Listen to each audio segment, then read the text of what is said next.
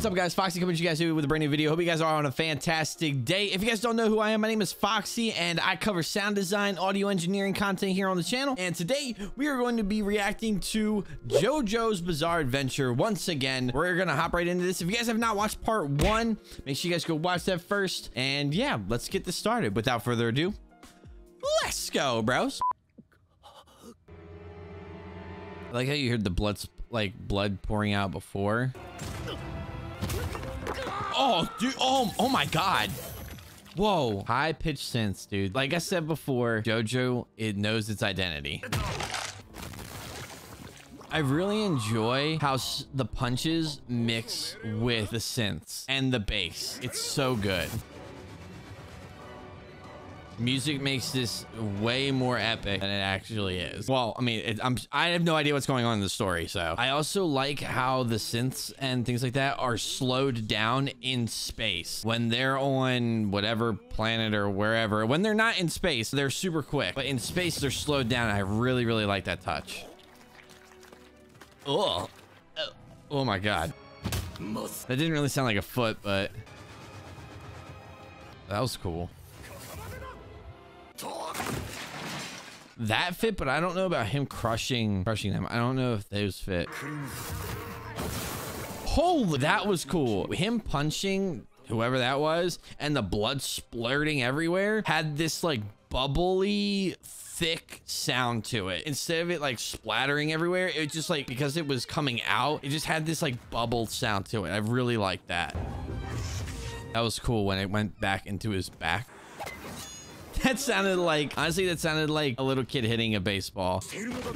That sounded not as big as I thought it would. Like when he smashed the ground that one time, I thought it was gonna sound way louder. The way that the synths, I like how there's individual ones, so that way when you're looking at whatever's coming out of his body, there's like that sound that also travels. Like I don't know how to describe it. Like you hear the synths, and it's like, there's multiple of those going on. And I think that's really awesome because you also see multiple things coming out of his body. I don't know what it is. Once again, for those of you that don't know, I have never watched JoJo, so I have no idea what is going on in the story, but like it's still pretty awesome. I really like the sound design so far of that first fight. This is part 2 of King Crimson.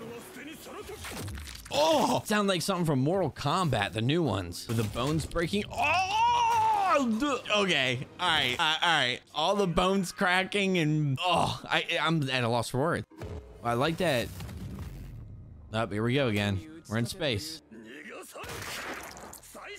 That sound right there is okay. So that once again, that right there, it's so abrupt. It's got a very high pitch and it's louder than all the other sound effects. It makes it that much more impactful. If it was like a regular like punch or hit sound, I don't think it would have that much of an impact, but because it's got this like sharp high-pitched tone to it, it just sounds that much more impactful.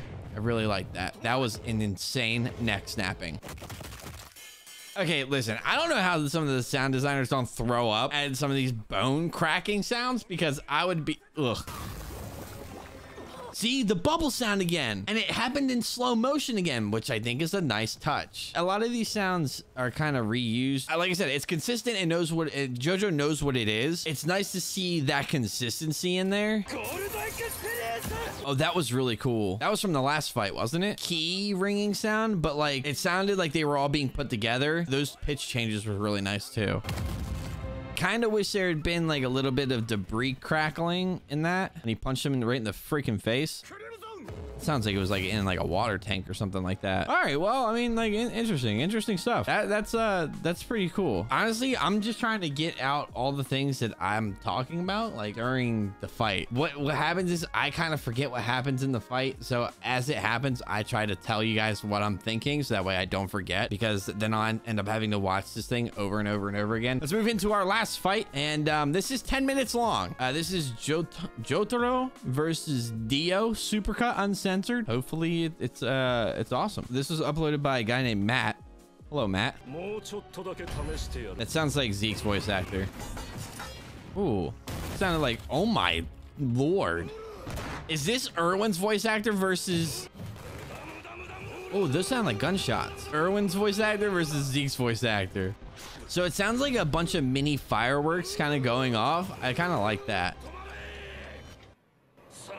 Ooh, I really like that subtle fire sound effect. There's also this like whirling bubble sound in the background I'm hearing.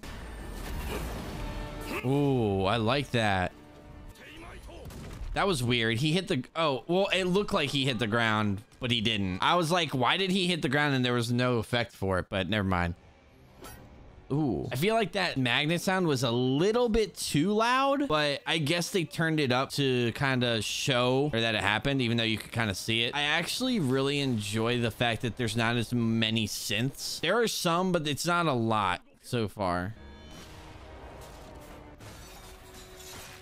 Ooh, that was nice. That like very big chain sound when he appears is pretty cool too. All pretty much ordinary sword sounds. And I will say about JoJo, I really enjoy how they use the reverse pitch and reverse inverted reversed type of sounds. They don't use just a regular sound. They also use that sound and then reverse it and then throw a different pitch on it. It's very, very cool. Yes, Zeke. That was a little weird.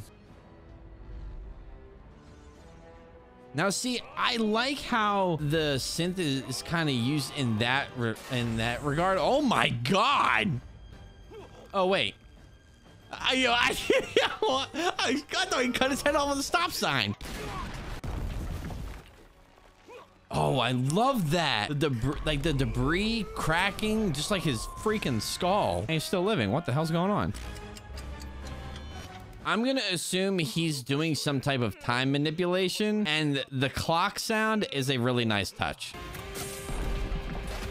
Oh, I like this music, man. All the punches sound like mini firecrackers going on, and then that one big firecracker. Dude, what the hell's wrong with his face? It's like he was an airhead, and I can't remember if that was a commercial or not. Was that a commercial where like all the airheads, like where people had airheads, they would eat an airhead and then their head would like blow up or something like that? It was on a cartoon or something like that. I know it was. Okay, all right, he's being a crackhead now. Oh, dude, that's ugh. Oh my God. I love the detail to that. Hearing that is crazy. Him scratching into his skull, picking at it almost. Oh. See, I wish that there was a little bit of like distinct, very faint flame sounds or like fire sounds in the background. Huh, I definitely thought that there would be a little bit more cracking and sounds that made you realize that he was kind of putting his fingers and things like that back into place. I love how certain people have punches and kicks that just sound like gunshots. I think that's so cool. I have not watched a lot of anime, but I have not seen any other anime do that.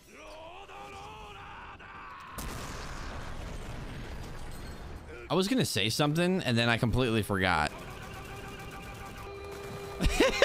I also like how each person has a different sound for their punches. It's got a different pitch on each one. Oh, I actually kind of like that. It didn't sound like rubber. It had that sound where he couldn't really move, but it didn't sound like rubber where like he was like trying to like put things back together, or like he was like stretching apart or anything like that. Like, oh, that was cool. Oh, dude, like the crackling and breaking plus the gunshot. Oh, I know what I was gonna say. As far as these synths go, it's cool because like the synths are one sound and then they end up putting bass and like a drum behind it to make it sound even bigger or even smaller, which that's how it all works. It's not just a synth, it's also a synth plus a bass drum plus effects being added onto the synth or the bass, and that's really cool. Wow, that was an insane fight. I don't know what the hell just happened, but I guess I'll just start watching JoJo soon. Overall, like I said in the last video, JoJo has such an identity as far as art style, and now hearing the sound design, or has its own identity for sound design as well, and I think that I might start watching it. So if you guys want me to react to anything, let me know down in the comments. And yeah, thanks so much for watching. I'll see you guys later. Goodbye.